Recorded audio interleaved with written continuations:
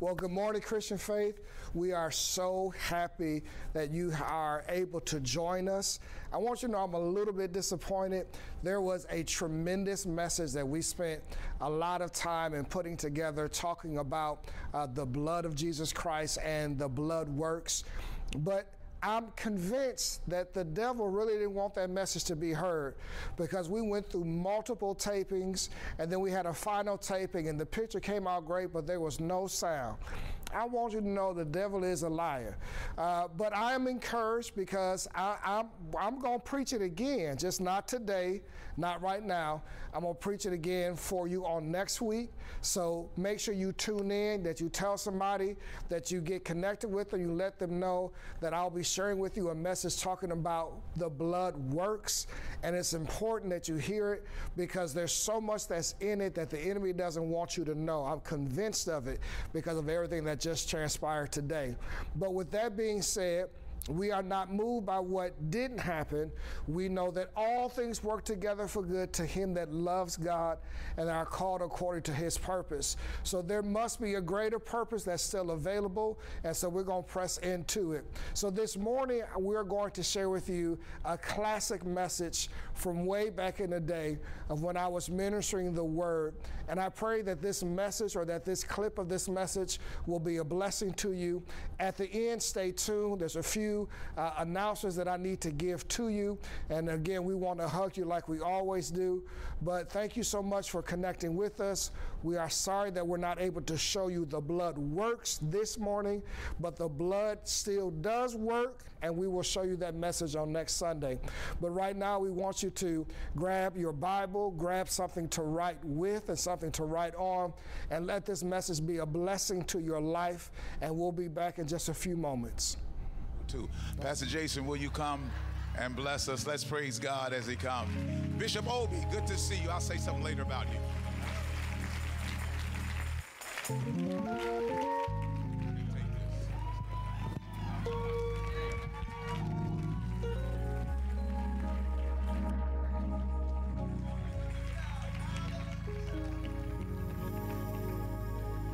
One of the most difficult things to do in life is to give God praise when you're in pain.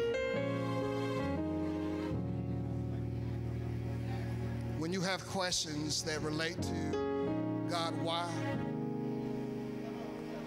Why did it go this direction? Why didn't you fix this? Why didn't you change this? And you want me to praise you in that? But Pastor Brandon, yesterday when I was studying, God let me trip over something in the scripture, and it has changed my life. We see in the book of Mark, the 15th chapter, Jesus is on the cross dying, and it's the 9th hour. It's the last hour. He finna be gone. He has endured a painful crucifixion that has lasted almost 2 days. And in that scripture, we hear him saying, my God, why hast thou forsaken me? I used to think that that was Jesus crying out to God and somewhat kind of blaming God and saying, God, why have you allowed this to happen to me? But that still didn't make sense with me, Steve. Why would Jesus say to God, why is this happening, when he already knew what the course was going to be? He knew that pain was part of the process. And as I began to read the scripture further, Bishop, I found out that what Jesus was saying there, he was quoting a song. I'm going to say it again. Jesus was quoting a song that is found in Psalms 22 and 1 through the end of the song. In that particular time, when you quoted the first couple of verses of the song, people would know the rest of the song, and they would begin to sing the melody with you, or at very least be able to quote the song. So when Jesus was in pain, he decided not to complain, but to sing God a song.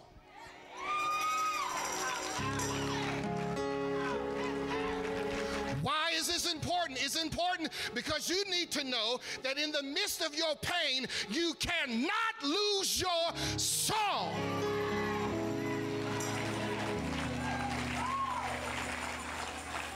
Why?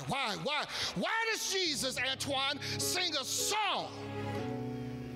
Most of the time you sing a song because you know the end of the lyrics.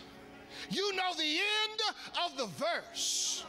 And in Psalms 22, it starts off by Jesus saying to God, why am I going through this? But at the end of the song, he begins to give God praise. He begins to give God glory because God, in the midst of everything that is going on, his life is in his hand, and he knows, even though he may not understand it, even though it may be painful right now, he knows that God has everything under control and that God has a plan.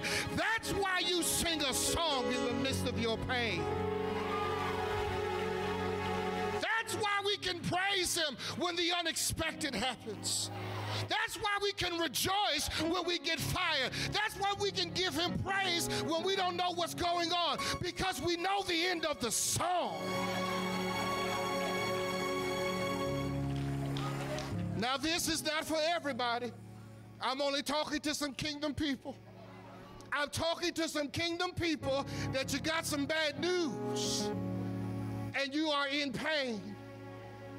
But pain is not the reason to stop giving God praise. Pain is the reason to find your song and even to sing even louder. So when I count to 3, Ricky, we are going to sing. We are going to give God praise from the fruit of our lips. I want you, because it's what Jesus showed us to do. In the midst of your pain, don't you bow down your head. Lift up your head and sing your song. Open your mouth. Give God praise in your pain, because you know the end of the song. You know the end of the story. You know the end of what you're going through, and God is not finished. This is a temporary pause in the midst of my story. This is a chapter that has to close, but my God is not finished yet. So when I count to 3, give him all you got. Give him a praise from your pain. Give him a praise from your pain. Give him a praise from your pain. 1, in the name of the Father. 2, in the name of the Son. And in the name of the Holy Ghost. 3, give your God a praise. Sing your song. Let hell know that they have not won. This is just a moment, but it ain't over. God's got a bigger plan. Even though I don't understand it, he knows what he's doing, so I can sing my song. Come on, come on, come on. 60 more seconds and we gotta move. Come on, from your pain, from your pain, from your pain, push past the tears, and from your pain, give him.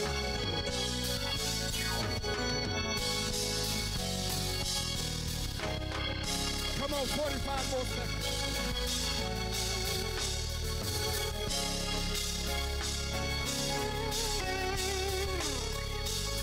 Come on, push, push, push.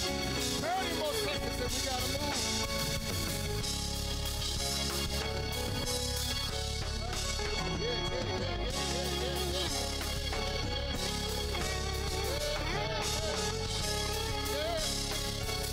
Come on, 15 more seconds, and we gotta move.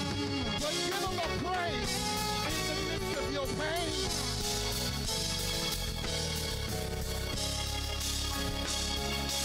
10, 9, 8, 7, 6, 5, 4, 3, 2, 1. Give him a last shout, because you know how to praise him in your pain, through your pain.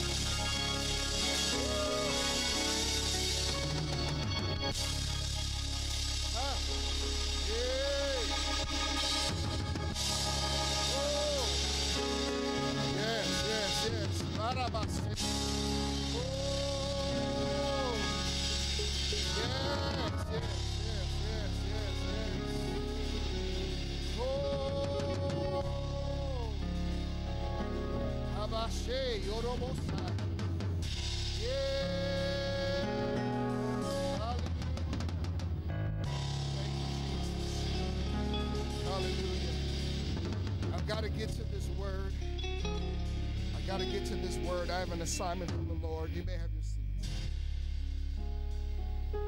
Hallelujah.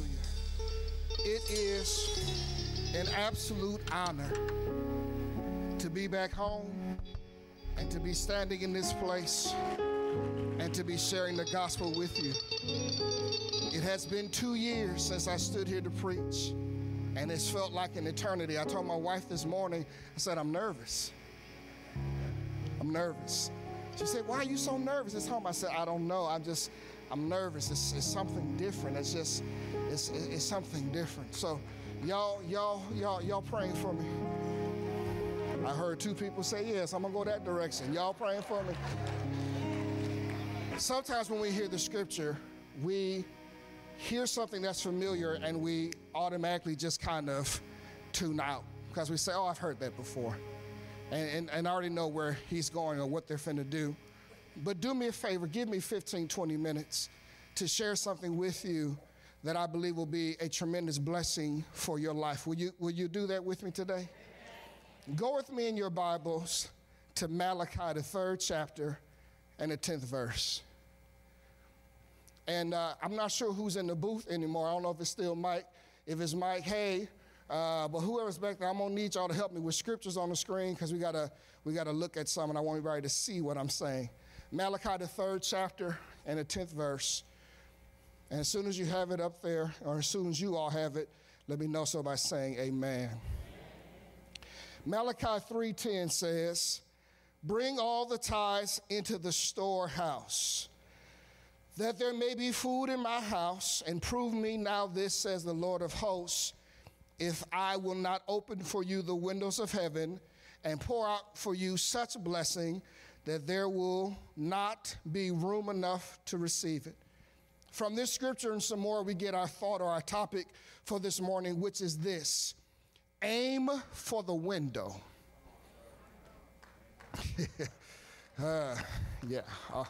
Turn to somebody that look like they're awake. Turn to somebody and say, neighbor, aim for the window. Find one more person that's awake and turn to them and say, neighbor, aim for the window. Here in Malachi, the 3rd chapter and the 10th verse, it is God speaking. And he's bringing correction to his people because there is a commandment, a behavior, a law that he left them to do that they are not doing. And because they are not doing it, it is negatively impacting and affecting them and the nation and the call for the kingdom. So he gives them instruction because he says we cannot go any further with you continuing to operate this way. So let me bring correction to this, and in bringing correction to this, let me even bring a greater understanding. So that now, when I'm telling you something, you'll understand why. I have a daughter now who's 21 years old, and she's going to be a senior in college next year, and I'm extremely proud of her. But there's things now that I do differently with her. With her sister that's 7, and I don't know why it was such a big gap, but her sister, which is 7, I'll tell her, go sit down, go do this. Stop doing this, and she'll do what I say, because the directive and the law has been spoken by the father to the child. But as the child begins to grow, you have to begin to do something that's a little bit more. You have to begin to get it to the place of not only giving directions, but also giving instructions regarding those directions. Because now I want you to not only do it, but I want you to know why you're doing it. Are you here? So Jesus here in this scripture is speaking to a group of his people that are now older. It's been a long time since the parting of the Red Sea. So there's some things I told you to do before you did, but now I need to help you do them by giving you an understanding of what happens when you do what I said. Are you still with me? He says to them, bring all the tithes. Stop. So it must mean they ain't been bringing them.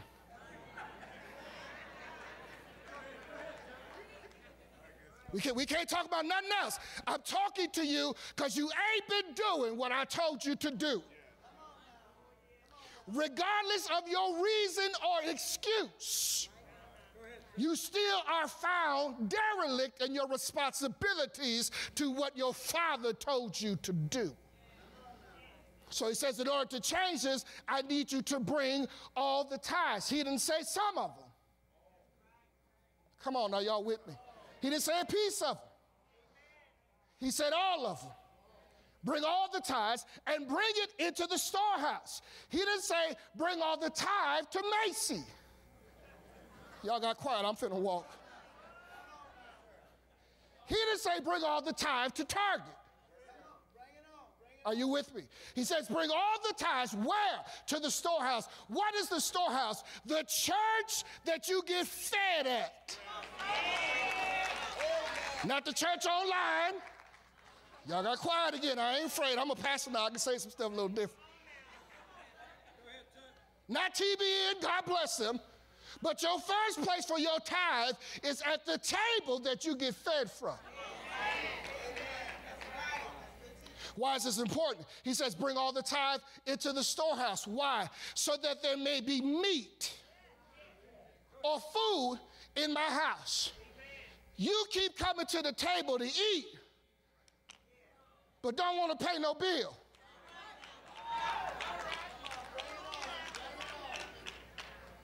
And order the most stuff. And complain the most about what you got. But ain't helping to buy no groceries that puts the meal on the table. God says to them, bring the tithes into the storehouse. Why? So that there is food in my house. What does this mean? And I have to hurry. The word food in my house means two things. That there is provision that is available for the ministry and for the priest. I'll say it again because I ain't scared. It is to make sure that there are resources available for the ministry and for the priest. Are you still with me? He says, if you do this, then here's what I'm getting ready to do for you. I'm now going to let you see behind the veil. I'm not just telling you what to do now. I'm going to give you some understanding to what happens when you do it. So here's what happens when you do it. Here's what he says. Prove me now in this, says the Lord of hosts, if I will not open for you the windows of heaven and pour out a blessing. He's saying to you that when you bring it in, I pour something out. I'm going to go again on this side because I don't know if y'all awake yet, if it's just still too early. He said, when you bring it in, I pour it out. Y'all didn't get it. Let me go on over here. Y'all got to wake up. I ain't got that much time. When you bring it in, I then pour it out. But I can't pour it out until I first see you brought it. So don't be mad if there ain't no out.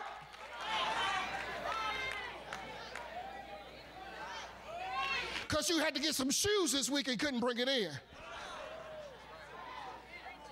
Don't get mad at God and don't get mad at me. Because you see it being poured out to me and you standing next to me and you only see the refreshing, but you ain't refreshed. Because you are not willing to bring it in so that God can pour it out. Watch this. When God sees that you are concerned about his house and his priests, and you respond with the care of it by releasing tithe and offering, then God says, I will open something to you specifically from me that won't be for nobody else.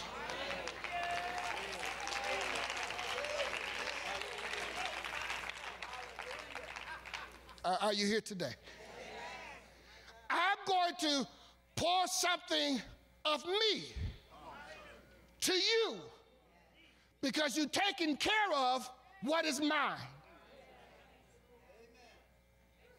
I'm going to go back and look at the storehouse and see, did your tithe come in to help with the lights at the church?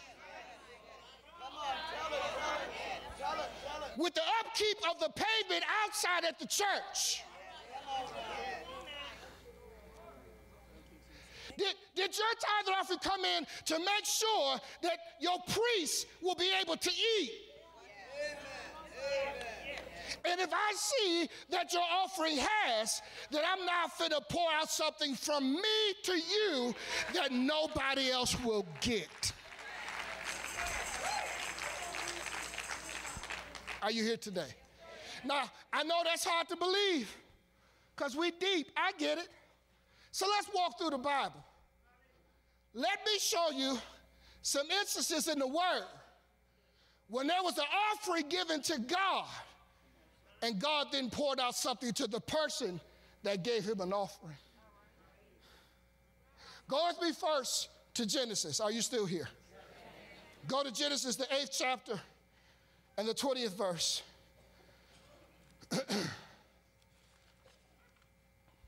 Genesis 8 and 20. And we all know this scripture because we hear it a lot. But let me tell you where it came from. Genesis 8 and 20. Are you there? Here it goes. And Noah, 8 and 20. Then Noah built an altar to the Lord and took of every clean animal and of every clean bird and offered burnt offerings on the altar. So Noah is giving God an offering. And the Lord smelled a soothing aroma because your offering smells good to God. Your offering gets God's attention. Do you know why barbecue restaurants got big old pits and big old smokestacks that go outside? Because they want the aroma of the smoke to get your attention, to cause you to make a U-turn, to go back there. You know how many accidents I almost got on Good Hope down here at the gas station because my guy had the barbecue out and the smoke was going up. I was like, oh my God. Because the smoke from his offering got my attention. When you give God an offering, the same thing happens to God. God may be over here, but he smells the offering, the smoke from your offering, and it gets his attention, and he comes to see what is all this that's going on over here.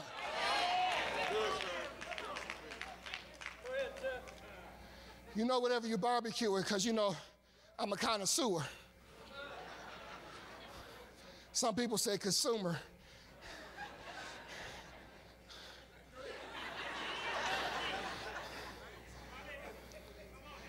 But if you got little smoke, it means you ain't got much on the grill. You got some weenies on the grill. Some tofu burgers. You ain't got nothing on there worth smelling. But when you throw a rack of ribs on the smoke, that smoke starts to billow, Pastor Redmond. It gets bigger because there's more offering that's on the fire. The bigger the offering, the greater the smoke, the greater the attention of God to you. I got 4 people clapping, okay. Noah offered an offering to God. The smoke smelled good, got God's attention. God came down, said something within himself about mankind. And then after he said something within himself, he had to say something to Noah. Because whenever an offering goes up, you get something from God for you that don't nobody else get. So when the smoke went up, God smelt it. God said, well, I got to share with Noah a mystery. Hey, Noah, let me tell you something. And he tells him here in the 22nd verse, Noah, psst, because you gave an offering, because I smelt it, because you got my attention, psst, come over here. Let me share something with you that I ain't shared with nobody else. Hey, Noah, while the earth remains. Come on, put it on the scripture. I want y'all to see it. Put it on the screen. While the earth remains, seed time and harvest, cold and heat, winter and summer, day and night shall not cease. Noah, I'm going to tell you a secret that's going to unlock the earth, but I'm only telling you because you gave me an offering.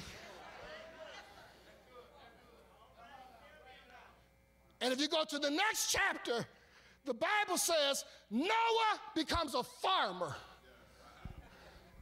because he took the secret that God gave him and it changed his industry because of an offering.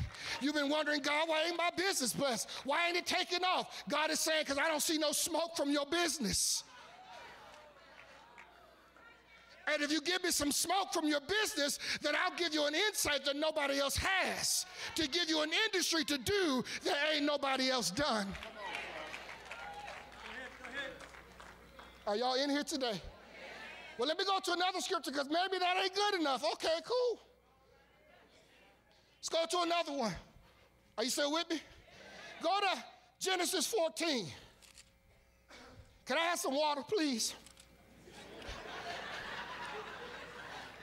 When you get old, you just, before I be like science, can you, now it's just, I'm thirsty, can I have some water? Genesis 14, are y'all there? This is the story of Abraham. And Abraham has just done a major conquest. And I don't have time to walk through it, but just trust me, it's there. It's Genesis 14, 18 through 20, and the 15th chapter. Abraham has just had a major conquest. He then, the Bible says, brings a tithe to Melchizedek. He received something, and he said, I got to bring an offering to the priest. Are y'all here? Because Melchizedek was the priest.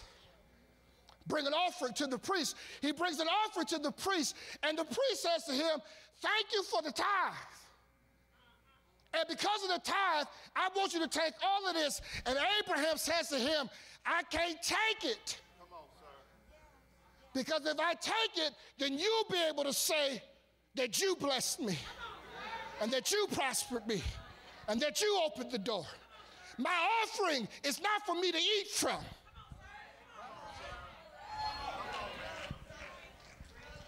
My offering is to be offered. And in the next chapter, God visits Abraham and says, because of your tithe, let me now unlock to you your inheritance. Look up in the sky. Count the stars. If you cannot number the stars that you see, that's just going to be how great the generations are that come out of you and the inheritance that you're going to receive. But that promise was unlocked because a man gave an offering and a tithe and refused to eat from it.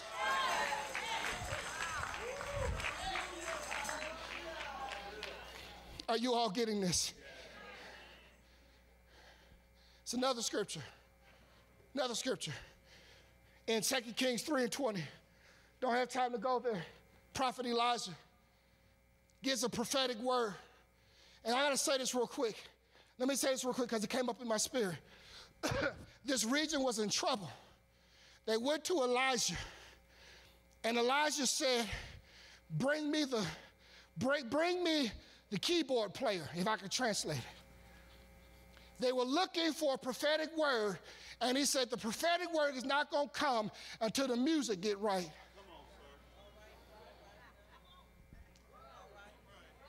When the music came, read it.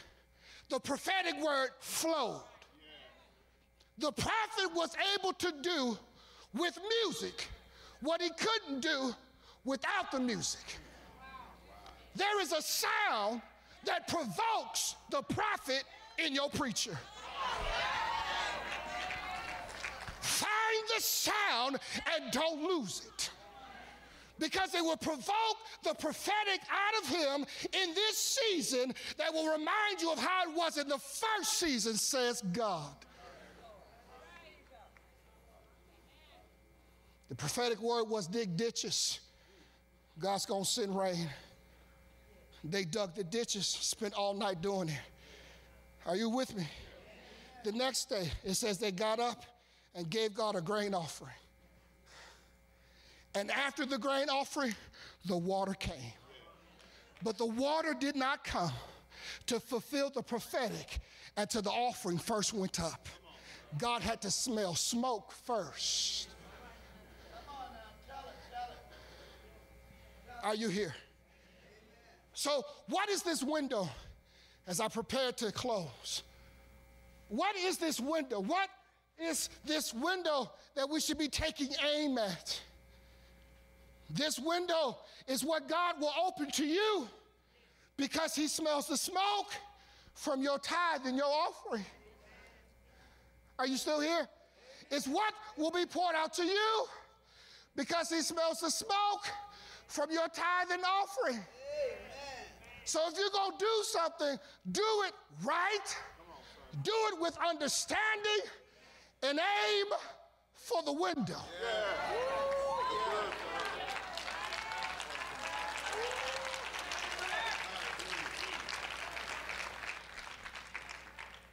Pastor Emil, there's a phrase that's adopted by law. You're familiar with it.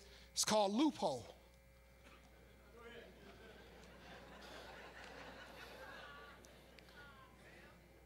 Somebody say loophole. Look at Pastor Emil and say loophole.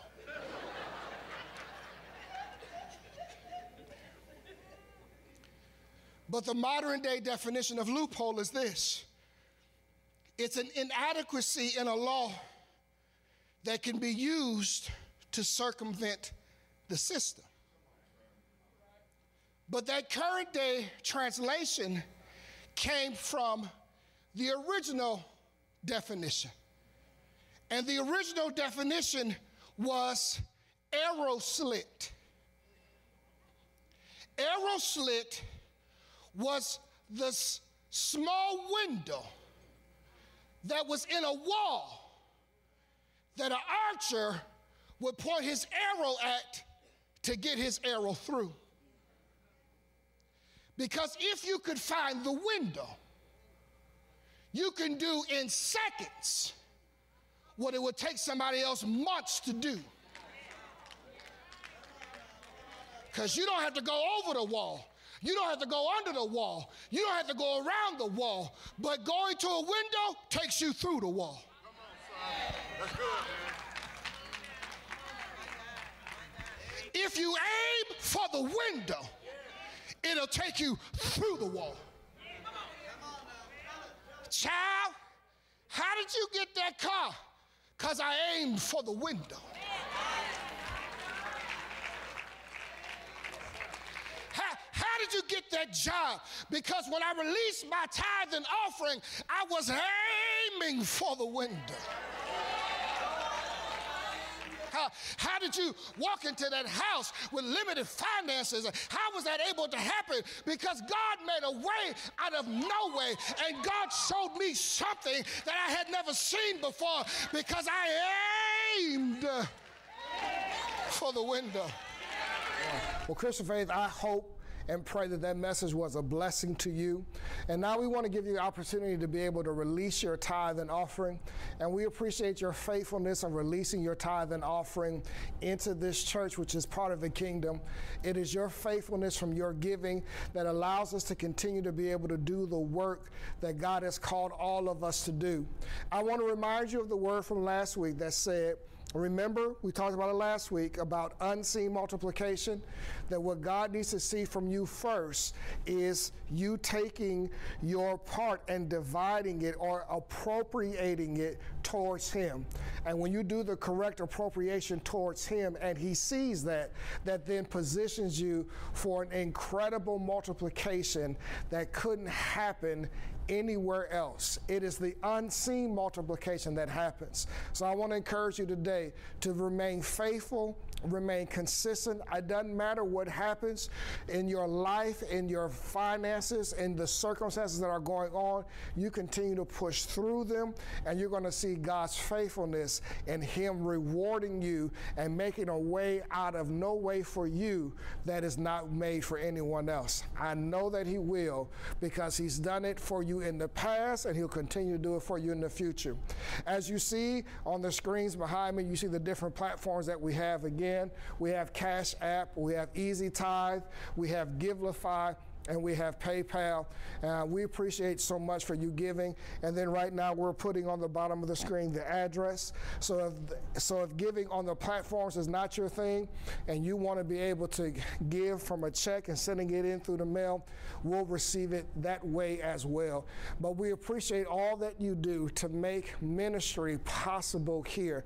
And we pray God's blessings upon your life and upon the life of your house and your family, and that God will do something incredibly special for you because of your faithfulness and consistency and giving towards the work that you are connected to and that you are a part of. We appreciate your Christian faith, and to those of you that are not members of Christian faith and you've been giving as well, we appreciate that, and we thank God for you as well. Well, there's a couple of announcements that I want to give to you. The first one is an update to let you know about COVID-19 and where we are with that whole process. What we want you to know is that we are looking at the date of June the 21st to be able to be the time where we can reconvene or relaunch and come back together. We have met with a lot of wise people within our congregation and in the city and within the state, and along with the guidelines from the CDC, we've put together a plan that will enable us to be able to come back together and to worship together. And so make sure you remain connected to our social media platforms, as we'll be putting out what those guidelines are, so that when you come back, you know what to expect and you know what to be prepared for, as we put things in place to make sure that everyone will have a safe opportunity to be able to worship God in the beauty of holiness. And for those of you that feel, hey, I don't know if I'm there just yet, I want to give this some more time, I understand, I totally get it. I want you to know we will continue putting the message on Sunday morning at 10:15 on our social media platforms. So whether you are here with us in person or whether you are at home, you're going to get the same message and you're going to be hearing what God says. Because we want you to know we believe that you are important and we appreciate you, and we're going to continue to serve you, whether you are here with us in person or whether you are still at home. We're going to try and do our best and whatever we can do to let you know we love you and we appreciate you being connected and being a part of Christian faith. So stay connected to the social media platforms, and you'll be hearing from us this week about some of the updates of what that's going to look like and how excited we are to be able to get back together with you. Another announcement we have is that we have Rhoda's Reflections. Rhoda's Reflections is now back and stronger than ever. I'm so proud of my wife, of her being so transparent and sharing her heart and her life and the things that take place with the women that tune in to hear what she has to say. And I'm so happy of the blessing that it is to those that are connected and that respond and that help us to see how it has benefited their life. We want to encourage you that you would continue to comment, to share, to like, and to subscribe. And again, it's on all of our social media platforms, Rhoda's Reflections, and we're so proud of Pastor Rhoda, so proud of my wife for what she's able to give you in content, the Word of God, in a way that is only that is so, what I want to say, it's so unique and special to her. And if you watch them, you know what I'm talking about. I also want to announce to you that starting this week, we're going to have these 3 things with me. So beginning this week, I'll be having a presentation that will be every Thursday. And every Thursday, I'll be talking about these 3 things. Well, what 3 things am I talking about? Well, you'll have to tune in to see. But it's not a message. It's not meant to be long. But it's 3 things that I want to share with you every week that it would be a point of connection, inspiration, encouragement, something that maybe make you laugh, make you think. But every week I'm going to share with you 3 things. And when you tune in this week, I'm going to share with you why everything needs to be in a set of 3. And you'll see what I mean when you tune in. All right? So we look forward to seeing you Sunday, and then Tuesday for Rhoda's Reflections, and then Thursdays for these 3 things. Amen? But last but not least, we just want to say again that we love you, and we want to do what we do every single week, which is to give you a big virtual hug. And we want to, before we give you a hug, we want to pray that you are safe this week. We know it's Memorial Day weekend. Memorial Day is tomorrow. So we pray that while you are out barbecuing, that you are safe. We pray, Mother Garrett, that you make us a blueberry cake thing. Just call us. We'll come by there and get it. We just want you to be safe with everything that you're doing. Use caution, use wisdom, wear your mask, do the things that are appropriate to make sure that you see this weekend with safety, and you'll see the next weekend and the next weekend after that and the next one after that. Amen? Because we look forward to seeing you in a couple weeks here if you're able to come. But we want to, before we end, be able to give you our virtual hug like we do every single week, because we can't hug you in person, but we at least want to be able to hug you by virtual reality. So here we go. Come on, get close to the screen. Y'all know what to do. There you go. Here we go. Get close. There you go. Woo, that's some good sugar. I love this hug. Woo. All right. Well, I hope that was encouraging to you and is uplifting to you. Now that you've had church, we want you to go be the church. We love you. Bye-bye.